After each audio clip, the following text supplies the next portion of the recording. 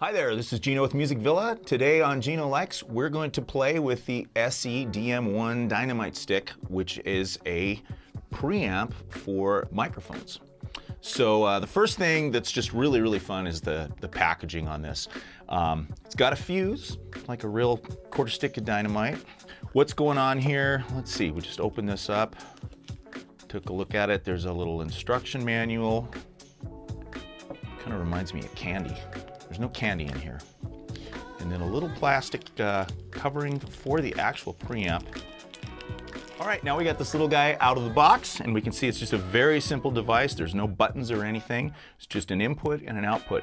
And the way you use this is we really recommend you don't plug it into your mixing board like this. That's really bad for the mounting, and you don't want to put stress on your XLR connector on your mixing board. So the way you use this is just say this is your line.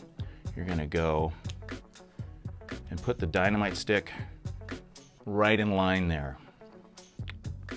Okay, well, what this actually does, we'll take a shot here so you can see on the mixing board, this gives you 28 decibels of gain, which sounds like a whole heck of a lot, and it is, to be fair.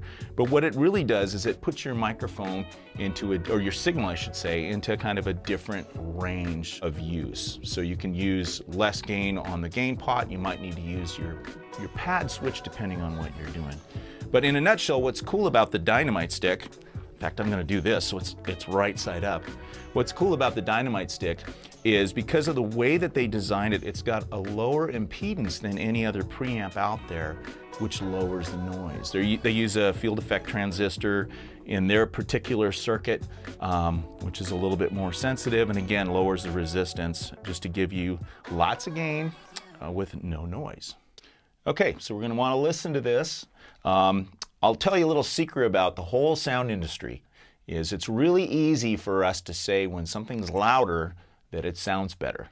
And as popular as these broadcast microphones are, they have low gain on purpose. I'm holding our in-house MV3 broadcast microphone, which sounds amazing. You can find it on our website. It's an incredibly good value against everything else out there in the market. So the first thing we're gonna do is we're just gonna listen to our MV3 straight into our mixing board.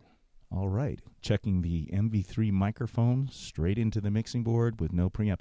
I will mention that our microphone has 4 decibels more gain than the leading product out there. So although it looks like a total broadcast mic, it probably would work great without a preamp for you. But in case you need one, here's what it sounds like. Here we are with the SE Dynamite DM1 preamp engaged.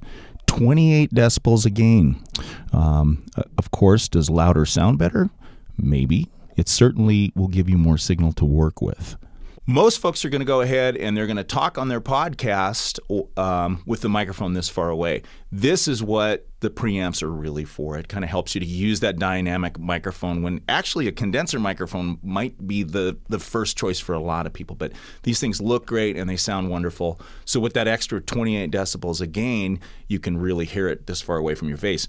You'll also notice that that big chest radio voice is gone when I'm this far away.